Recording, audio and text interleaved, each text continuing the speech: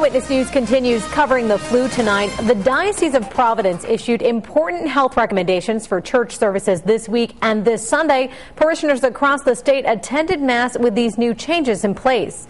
Eyewitness News reporter Danielle North has details with the mobile newsroom in East Providence.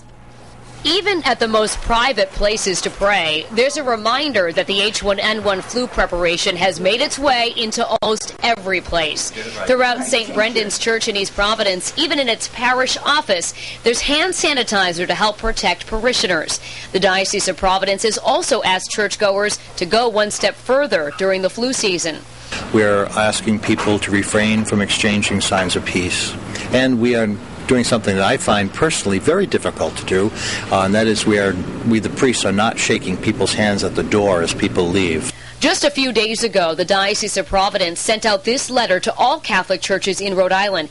And according to St. Brendan's pastor, Father John Unsworth, his parish is already feeling the effects of the illness.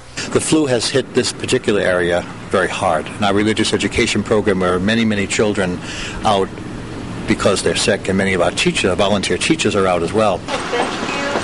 And for those attending Mass this Sunday, they were already aware of the changes taking place, and they're taking them seriously.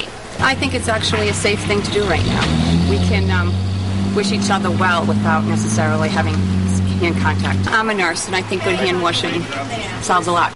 And the diocese also asked all parishes to pray for Victoria Souza of Bristol. Now, she had attended Catholic school in Portsmouth. She had the H1N1 virus and died last week. I'm Danielle North, Eyewitness News.